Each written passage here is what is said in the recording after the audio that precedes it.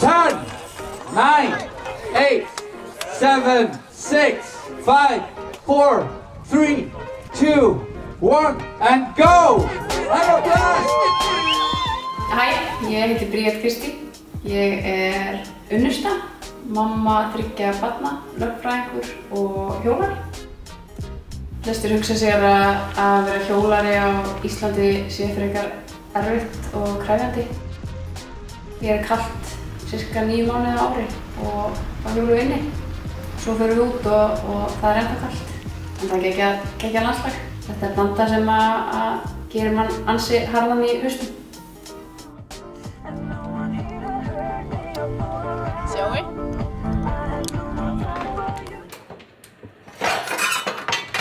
I used to play soccer when I was a teenager and got injured at the age of 18. So after that I was like really always looking for something that could be mine. I got a bike as a gift, an old cyclocross bike that my friend had. They were trying to get me into cycling and I just had zero interest in doing it.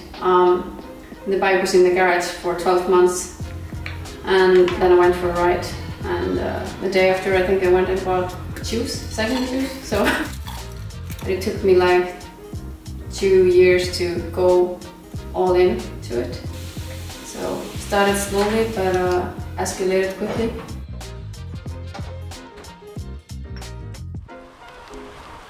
The cycling community in Iceland is quite big now, but wasn't a few years ago. It has like expanded massively over the past 2 or 3 years. There's one place you could go to train indoors at that time. 2 years later, you can go to like 5, 6 different clubs just within Reykjavik, which is not really a big city. And a lot of people started to train indoors because usually the summer here is like 3 months and 3 months of not really warm months. So like people didn't ride during the winter, but now everybody trains during the winter really hard. Everybody goes to Spain 1 or 2 times because you don't go outside riding here unless like it's really snowy and stuff during the winter. And now you have many cycling clubs with up to 200 members. We have a pretty nice community here in Iceland. I can feel now that during the winter and training indoor at home in the garage, it's really important to be able to go maybe once a week and meet with a group just to get the, you know, the vibe and like we're there for each other.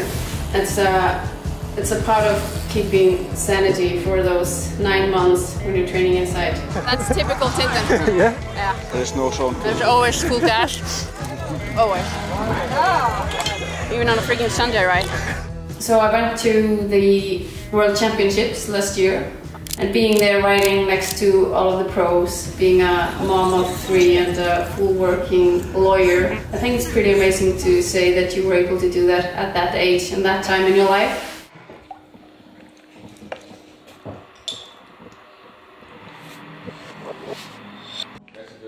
I've been doing quite good this summer. I've had 3 races and won 2 of them, and on the 3rd one we had a sprint finish by 0.00 some shit that I lost. Now next week we have the final race. It's like a series of 4 races.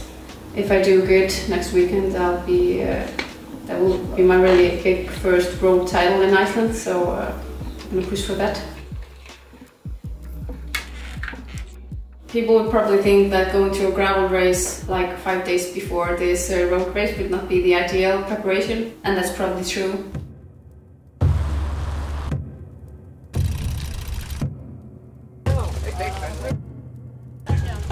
Looking at the weather forecast for the last 2 weeks every day, seeing how windy and how rainy it will be probably. 2, 1, and go!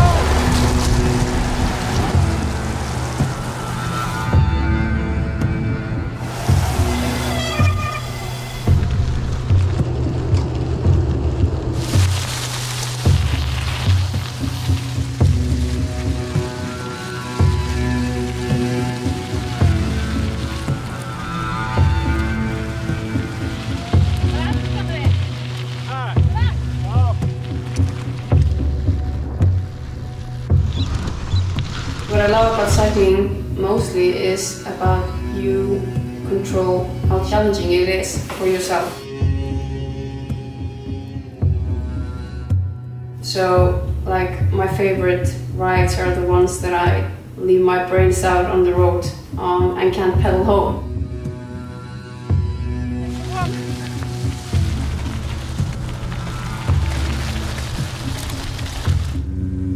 Training all those hours with 3 kids can really be a challenge, you know. At the end, I can feel their excitement and how proud they are when we're racing. Just for example, when I was in Sweden last week, my daughter texted every day. And like, so super proud. And they see how much time and how much effort I put into my rides.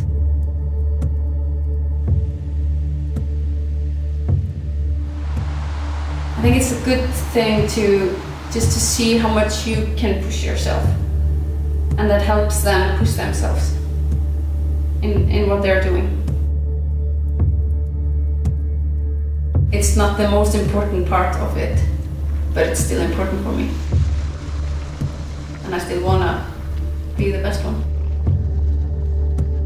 If I know there was a moment of doubt for myself in the race and I didn't push myself high enough, or I didn't leave everything out there, and I didn't deserve it anyways.